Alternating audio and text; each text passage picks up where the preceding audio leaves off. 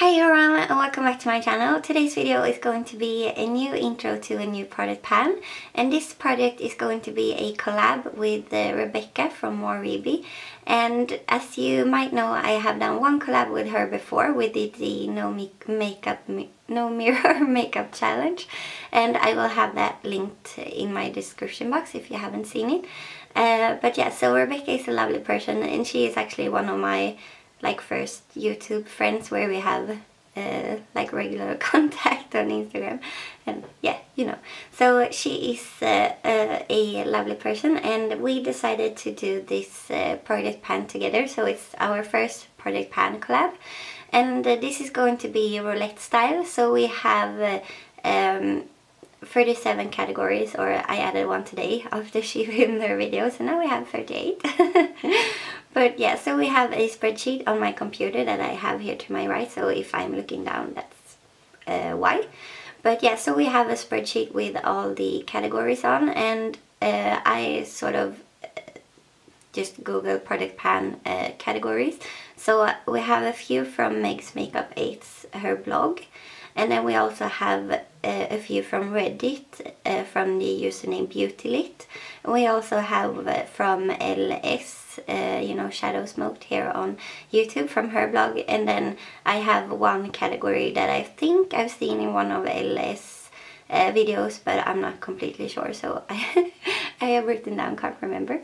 But yeah, so we have 38 categories, and I'm just going to use random.org to with 1 through 38, and then I'm going to pick that category, and we are going to pick 6 products in this product pan. So I am going to pick 6 categories, and then I am going to pick products for those 6 categories, and then we will be working on those. And today is the 23rd, or when this goes up it's the 23rd of September, and then this is going to run through to the 23rd of December, I believe, at least the end of December. And we are going to do updates monthly. So yeah, let's just jump into it. If I can get my computer to work, I'm just going to try and do that, and then I will be back. Okay, so it's working. Ooh, might be too light. Is that better? I don't know. But yeah, so I have 1 through 38 here on random.org, and the first one is number 10, and that is, let me check. Ooh, that is a unique product. Okay. I'm just going to highlight this one. So the first one was a unique product, and now I am generating again, and I got 24. And that is a product. Oh. And 24 is a product you will always repurchase. Okay, so I'm just going to highlight that one. And then I'm going to go to random.org, and the next product, the third product, is number 6, and that is an old favorite. Okay, and the fourth product is number 20, or category. Number 20 is a product you don't reach for enough.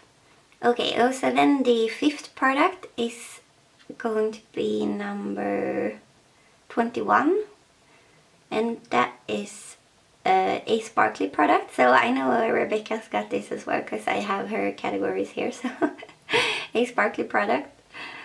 And then the last product is going to be number 19. So I got 19, 20 and 21. Very random. Okay. So just to recap, we have an old favorite, a unique product, a product you've already hit pan on, a product you don't reach for enough, a sparkly product, and a product you will always repurchase. So I'm just going to pick those out of my collection, and then I will be right back.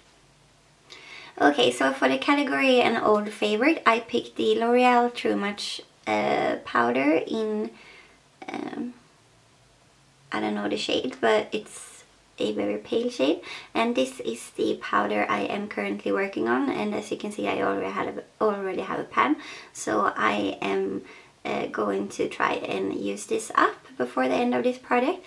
And this is actually the first powder that I ever bought. So I remember using this when I was like in 7th grade or something, so 10 years ago. But I have repurchased it several times since then. But I remember it being like my first ever powder, and it's a favorite. So I'm going to use this one for the category an old favorite. And then for the next category, a unique product, I actually picked the Becca Cosmetics Shimmering Skin Perfector pressed in Prismatic Amethyst, because this is a it looks like this inside. It's a very pretty pink highlight, so it has sort of like pink reflex in it, which is very pretty and very unique for a highlight. Because I have the I know they compared it, like on Temptalia, they compared it to the shade Glitz from Makeup Geek, which I am wearing today, and I don't think they are similar at all, because this one has very like pink, a very strong pink reflect, and the Glitz from Makeup Geek doesn't have a reflect at all. It's just a pale highlight. And then I also have the Kat Von D Alchemist palette, and that one also has a pink, and that one is way more pink than this one. So I feel like this it's unique from the beginning because it's a unique color or highlight, but it's also unique when you compare it to other duochrome highlights because it's much prettier on the skin. But yeah, so I am going to try and hit pan on this one, so that might take me a while, but hopefully I will be able to do that before the end of this product. And then for a product I have already hit pan on, which was category 19, I picked the Makeup Geek Beaches and Cream. So as you can see, sorry, I have a swatch on the inside of my hand, but yeah, so as you can see I have used quite a bit of it, so I hope I can use this one up. And as you can see, there is plenty of pan in it, so yeah. Makeup Geek Beaches and Cream for a product you already hit pan on. And then for a product you don't reach for enough, I decided to go with my Lorac Pro eyeshadow palette.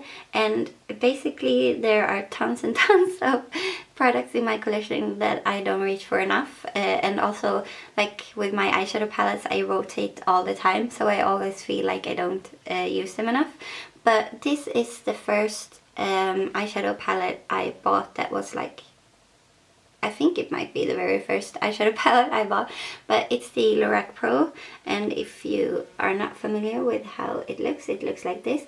And yeah, it's just, I want to get use out of this. I've seen so many people pan this on YouTube and stuff, so yeah, I just, as you can see, it's not new, but if you've seen anyone pan the Lorac eyeshadow palettes, you know that you hit pan pretty quickly, and I have no pan at all in my Lorac palette.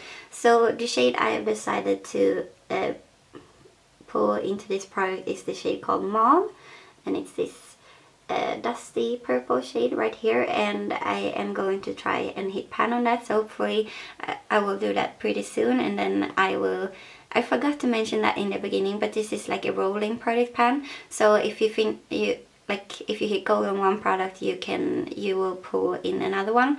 So hopefully this will have pan before the first update, and then I can like exchange it for a new product.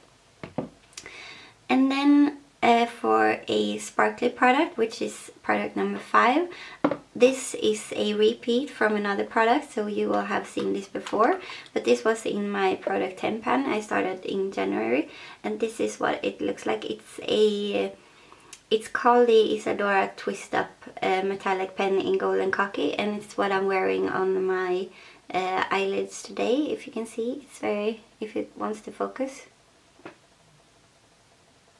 you can see it's very sparkly, like on my eyelid, but this is where what I am wearing. So it's a very sparkly product, and I just want to use it up, and I think if I focus on it I could use it up before the end of this product. So yeah, that would be cool.